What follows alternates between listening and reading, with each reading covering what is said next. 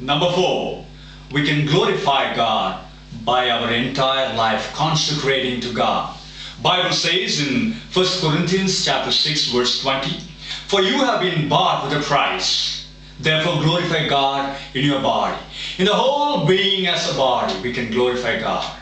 The thing that we think from our head, the things that we see, the words that we speak, the thoughts that come in our heart, the work that we do in our hands, the food that we eat, the places we go, from head to toe, in our whole body, we have to glorify God. And that's what it says. Number 4, we can glorify God by our entire consecration of this body. Number 5, we can glorify God by relying on His promises. God is pleased when we cling to His words and believe and trust in His word. Miracles will take place in our life when we trust His word and rely on His promises. Talking about Abraham, God said He wanted to give him a child. Even in his old age, the Bible said that he was so faithful in the promises that God has given to him. Romans chapter 4 verse 20, it says, "Yet with respect to the promise of God, he did not waver in unbelief, but grew stronger in faith, giving glory to God."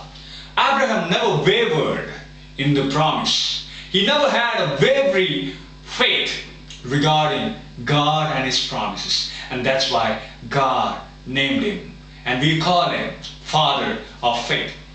Number 6, we can glorify God by praising Him. He is always worthy to be praised. God is pleased with our praises. Psalms chapter 50 verse 23 says, "He who offers a sacrifice of thanksgiving honors me."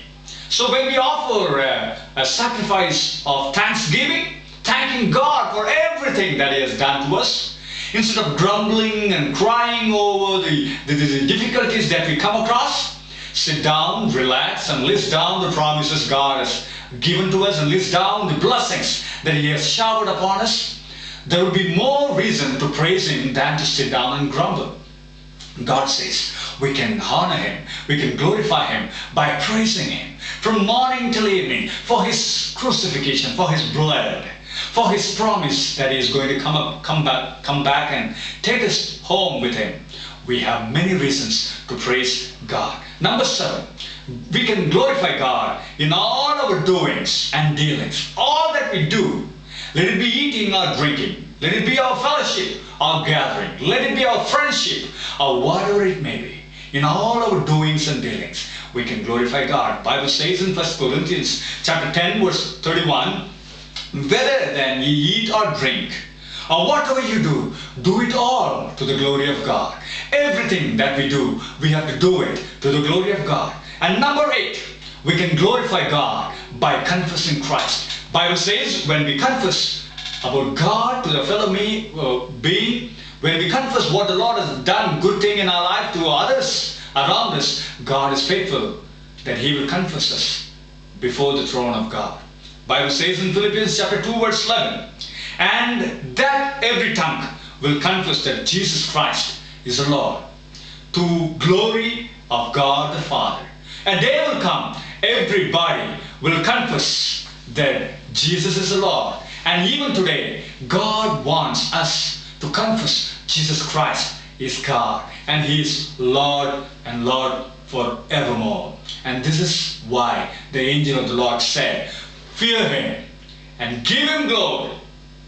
Angel said, "Give God glory," because man's glory is temporary. It has been given by God, and it will pass away, and we will be tempted by glorifying human being, our self-glorification. And that's why God said, the angel said, "Give Him glory." There are a number of reasons why we have to give Him glory. Because He is God. He is holy. He is faithful. He is the deliverer. He is the judge. He is the provider.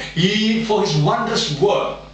For all these reasons, the angel of the Lord said, "Give Him glory." And number 3, the shepherds, the angels, Mary And everyone they gave glory. Multitudes, they glorified God. And that's why the angel said, give him glory.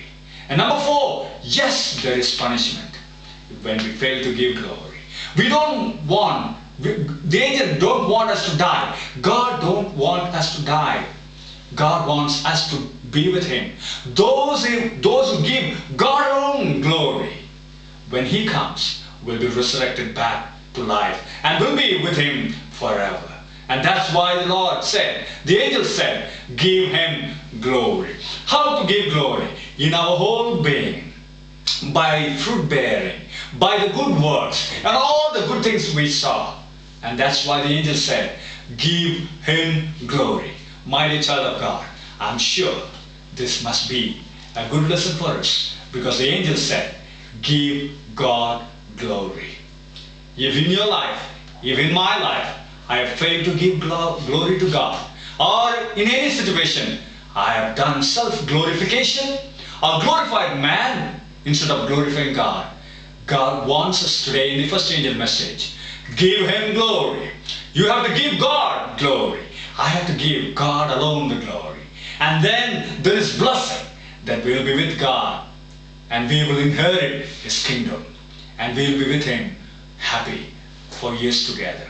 So today, as you have been listening to me, as you're listening to the warning message, would you like to join with me and pray, asking God, Lord, forgive us, for we have committed mistake in our past life, not giving glory to you. At times, I have come across self-glorification, forgetting you. In all my upcoming, in all the blessings that I've got, all the richness that I'm having now, Lord, it's from your hand and you are blessed. Help me to be glorified. Help me to glorify you at all times, Lord. And if you would join with me, asking God, Lord, help us to glorify you. God is more pleased and he will listen to our humble prayer. Shall we close our eyes and pray together? Heavenly Father, we thank you so much, Lord, for the warning message. Give him glory.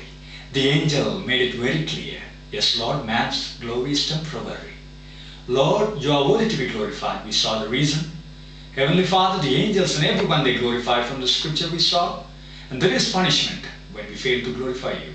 But Lord, you expect us from head to toe to glorify you. Let you be alone glorified in our lives, Lord. Thanks for all blessings. It's because of you we have been blessed. Bless the sister, brother who is listening to this. For this I pray in Jesus' name. Amen. Amen. God bless you. I'm sure when you give God alone the glory, God is pleased. When you give God alone glory, then we are abiding to the warning message. And only who give God alone the glory will worship the God who created the heaven and the earth, the sea and the springs of water, the essence of the first angel message. So to keep the Sabbath, you need to glorify God. And only those who glorify God will keep the Sabbath. May God bless you and bless your generation. Amen.